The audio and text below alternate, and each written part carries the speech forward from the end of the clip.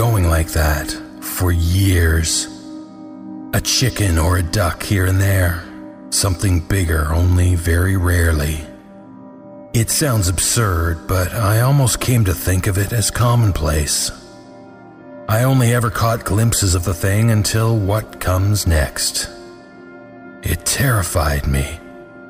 It happened in the middle of the day, over the course of a long weekend when my parents had gone to Seattle to see my uncle, who was ill.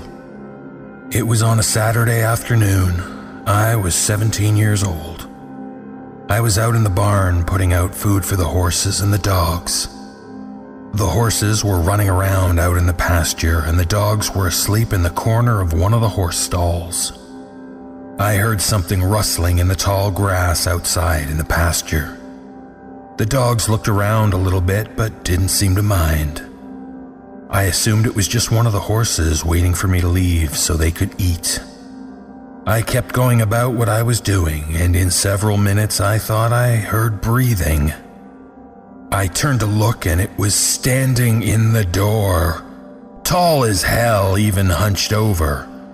The sun was streaming in behind it, lighting up all the dust in the air around it like some kind of sickly halo. It was looking at me, considering me. Maybe it was trying to decide whether or not I was food. I remember swearing, turning and running as fast as I could for the house, not even thinking, panic causing my legs to move. It was behind me, not even breathing hard. I heard its feet hitting the ground in a constant rhythm. I got to the house, opened the door, slammed it behind me, and I locked it as fast as I could. I tore through the house, locking every door and drawing the blinds on every window. I could hear it snarling outside the back door. The dogs were barking at it, but they wouldn't try to attack the thing. It was too big, and they knew it. It roared at the dogs, and they ran off, probably to hide in the pasture.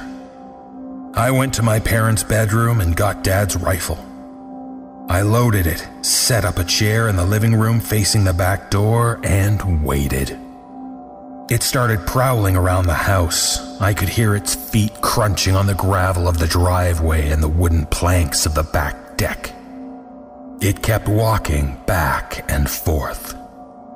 I thought about trying to look through a window to see it, but I was too scared. Eventually, after hours of hoping it would go away, the sun went down. I turned on all of the outside lights and went up to my room. I opened my window with the rifle in my hands, hoping to be able to pick the thing off from above. I saw it lurking just beyond the glow from the porch light. It had long, sinewy arms and walked on bent knee. It was by the chicken coop, then it disappeared from view. I heard the chicken squawking and screeching. The thing reappeared with a dead, bloody chicken in its hands. It bit off one of the wings with jaws that were dripping with slime and drool and let the dead bird drop to the ground at its feet. Then it looked at me. Its eyes made contact with my eyes. It turned away again, back to the chickens. It came back with another bird, mutilated it in front of me, and dropped it. It went back again and again. I should have taken a shot at it, but I was astounded and confused, trying to figure out what it was doing. Then it hit me. It was a show of power. It was showing me that it was stronger than me, that it could do whatever it wanted to do because I couldn't stop it. At the same time, I felt powerless and sickened. Powerless because what it was saying was true. If it was just that thing and me, I wouldn't stand a chance. Sickened because I realized what kind of intelligence it would need to be able to convey that message. The thought shook me out of my stupor, and I remembered the rifle at my side. It was heading back to the chickens, and I decided that when it came back, I would take my shot. It strode back to the porch, almost arrogant, walking on bended knee with those arms so long that that chicken was nearly dragging on the ground. I raised the rifle up to my eye and tried to steady myself. My heart was beating so hard I could see the rifle shaking ever so slightly in rhythm with each heartbeat I could hear pounding in my own ears. It raised the body to its mouth, and just as it was about to put the chicken's head inside, I squeezed the trigger. The crack of the gun echoed in the now shattered quiet of the nighttime standoff, and I heard it howl. A painful, loud, startled howl. I had hit it on the outside of the shoulder. It ran off into the night. I never saw it again. It was still out there, though. It still killed chickens and other things, more often than before. I'm writing all of this now because my parents died 3 weeks ago. They were killed in a collision with a drunk driver. He survived. They left me the farm, and I intend to live here with my own family. I'm 32 now, and I work for an Oregon Fish and Game office in Salem. I'm married to a wonderful woman named Stephanie. We have one son, Zachary, who is 4 years old. We are expecting a daughter in 4 months. I've come to the farmhouse alone today. I told Steph I just wanted some time alone in my parents' house to deal with some emotions. She was very understanding. I've come back to claim what is rightfully mine. I have Dad's rifle next to me on the table, and it's almost dusk.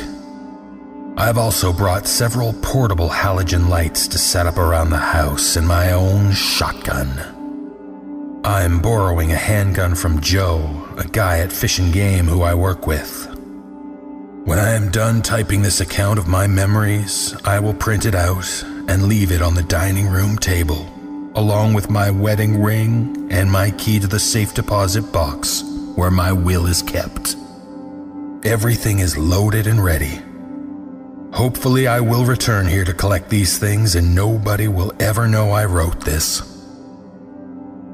Steph, in the event that you are the unfortunate soul to find this, which I'm terrified to think seems a likely outcome, the thought of you having to go on alone hurts me more than anything in this world ever can. Know that I love you more than anything, and I hope you understand that I am doing this to keep you safe. Zachary, I love you and can only hope you grow up to be a good, kind-hearted, and strong man like your grandfather was. To my unborn daughter, if I don't live long enough to meet you, it will be the single greatest regret of my life. Tell the police, tell Fish and Game, call Joe. He's one of the few people who knows about this. Make this situation known. Eventually someone will kill it, even if it isn't me. Goodbye for now.